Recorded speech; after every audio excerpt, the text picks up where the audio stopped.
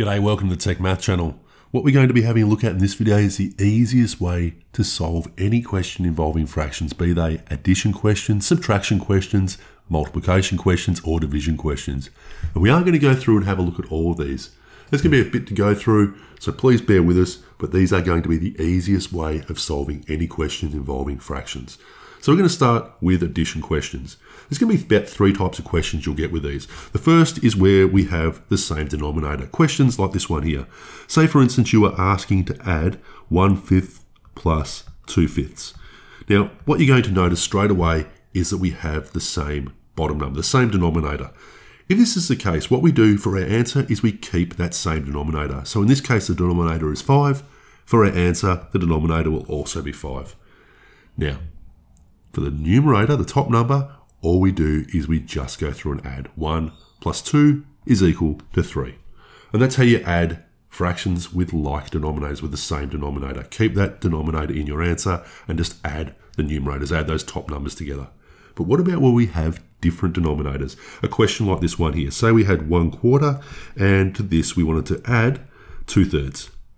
Now the easiest way to do this is we're going to find a common denominator between the 4 and the 3 here. We have two different denominators and we're going to find a common denominator. The easiest way to do that is through a bit of multiplication.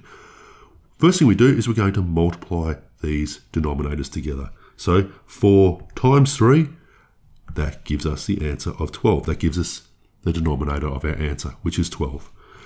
Now what we're going to do is, starting at the top left here, we're going to multiply by the bottom right of these fractions here. So 1 multiplied by 3. 1 multiplied by 3 is equal to 3.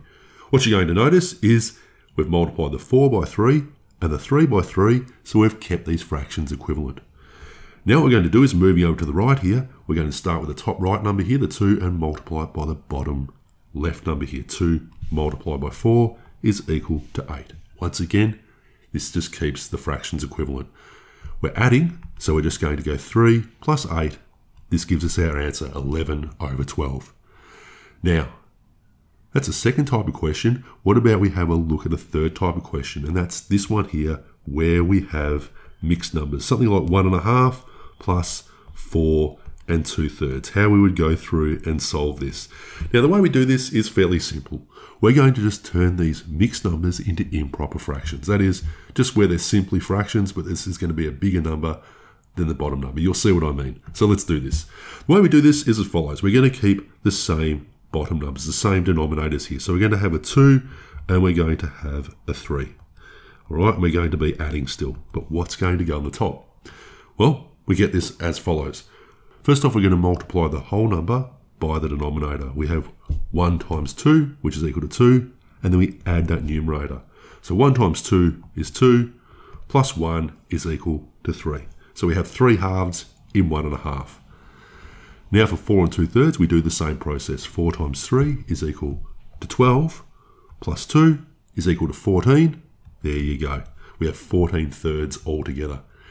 Now what we're going to do is we're simply going to go through and do the same process we did for this second fraction set here. So let's do that. First off, we had 2 times 3. This gives us the denominator. 2 3s are 6. Now what we do is we're going to multiply 3 by 3 to give us 9, and we have 14 times 2, which gives us 28. We're adding, so let's add those together. 9 plus 28 gives us 37. So we have 37/6 as our answer. But don't ever just leave this answer like this, or your math teacher will be really annoyed at you. They're going to ask you to simplify this further. Now, how do we simplify this? Simple. This means 37 divided by 6. Any fraction, even if it's this one here, means 3 divided by 5, 11 divided by 12. And this one means 37 divided by 6. So let's just do that. 37 divided by 6. Well, 6 6s are 36, so the answer is going to be 6, and there is 1 left over. This 1 goes over that 6 there, that same denominator there. Cool, that's how you go through and you add any fraction together. Now you can probably guess how to subtract, because it's a very similar process. So let's have a look. So when we're subtracting fractions, the process is very similar to addition. We're going to start off with a nice easy question. Say 7 over 8 minus 1 over 8. You should be able to get that one straight away. What do you think it is? You've got it. 7 minus 1 is 6, and that bottom number, the denominator stays the same. It's 6/8. We can simplify this a bit further because we look for a number that goes into both the top and the bottom. 2 goes into both the top and the bottom. So 6 divided by 2 is equal to 3, and 8 divided by 2 is equal to 4.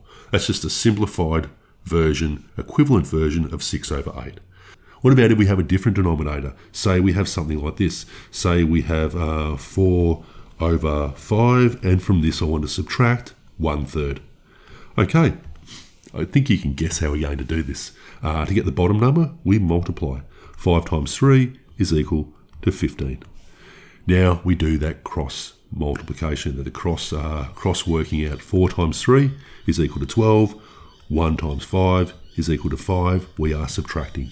12 subtract 5, our answer is 7. Really simple, right? Okay, what about the mixed number here? So say we have something like, let's go 3 and 1/3, and from this I wish to subtract, let's go 2 and 1/4 and see how this goes. So with this, the first thing we're going to do is turn these mixed numbers into improper fractions, the same way as before. This is going to be a number over 3, and this is going to be a number over 4, and we are going to be subtracting. So let's do that. 3 times 3 is 9, plus 1 is 10. 2 times 4 is 8, plus 1 is 9. Now what we're going to do is that same cross fractiony sort of thing that we did over here. Okay, so let's do that. 3 times 4 is equal to 12. And now we're going to do this bit of working out. 10 times 4 is equal to 40. 3 times 9 is equal to 27. We're subtracting. 40 take away 27 is equal to 13. All right, can we leave it like that? You've got it. This is an improper fraction. We're going to have to change it. So let's do that. 13 divided by 12 is equal to 1, and there's 1 left over. That's 1 over 12. Cool. Now let's have a look at multiplying fractions. All right, so multiplying fractions is nice and easy. I think it's the easiest operation you can do with fractions. I remember as a kid, my brother told me this, and it's always stuck with me and always helped me when I was trying to remember how to multiply fractions. He told me when I was very little, I wasn't at school yet, that a half multiplied by a half is equal to 1/4. Now, I always thought that was a little bit strange. You know, how did you multiply by something and get a smaller number? All right, novelty value aside, it did help me to remember this, and it makes perfect sense because what's 1/2 of a half? Another way of thinking of this, a half of a half. Well, if you think of that with a pizza, for instance, or a pie, you cut that in half. You have half a pizza, and then half of that is 1/4 of a pizza, right? All up, we have 1/4. A half of a half is equal to a quarter. All right, so the way that we do this is not just to remember my little childhood stories. Just have a look at this. 1 multiplied by 1 is equal to 1. 2 multiplied by 2 is equal to 4. Top by the top, bottom by the bottom, got your answer. Happy days. So let me give you a harder question here. So say, for instance, we wanted to go, what's 3/4 multiplied by 1/3? Okay, nice and simple. 3 times 1 is equal to 3. 4 times 3 is equal to 12. Now, that's our answer, but we can simplify this further into an equivalent fraction that's a bit smaller because there's a 3 that goes into both the top and the bottom. Divide by 3, divide by 3, we get 1 over 4. Our answer is 1/4. Cool. Now, just one last thing. What do we do if we have a whole number? Well, if we have a mixed number before, we do the same like we did before. There's nothing major there, but I'll in particular want to show you something like this. Say, for instance, I wanted to know what half multiplied by 7 was. Now, the easiest way to deal with this is as follows.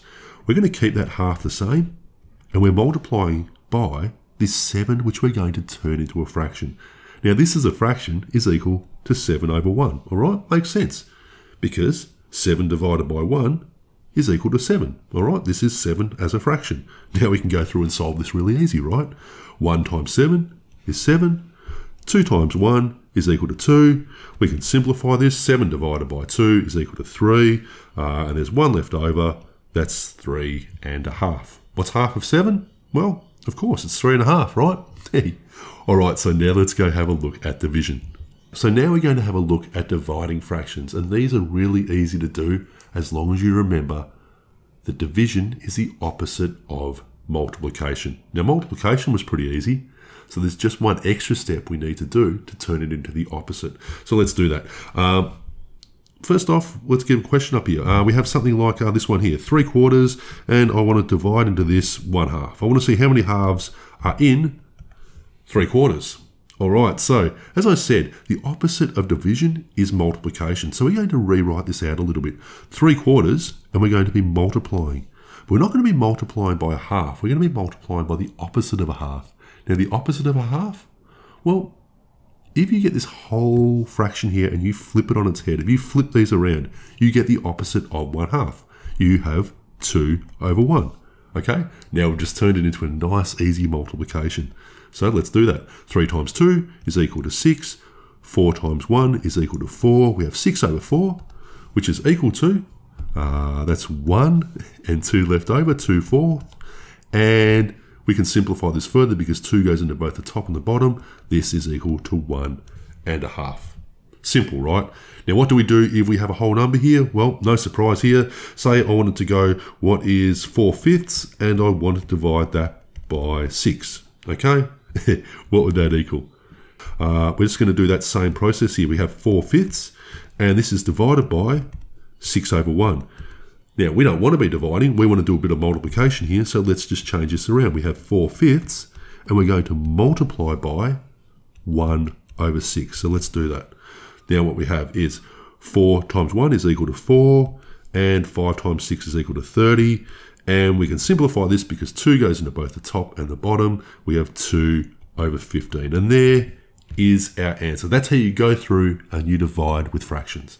Anyway, that's the 4 operations: addition, subtraction, multiplication, and division as they go with fractions. Now, I hope that was of some help. If it was, please remember, write something lovely in the comments and leave us a thumbs up. If it wasn't, write something less lovely in the comments and still go through and give us a thumbs up. If you wish to support the TechMath channel, well, that's greatly appreciated. You can do that just by leaving a comment or even just saying something nice and leaving a thumbs up. But you can also become a patron if you wish. There is a link in the description if you wish to support the TechMath channel. A big shout out to my patrons. Your support is always greatly appreciated. Anyway, that is that, and that is all. I will see you next time. Bye.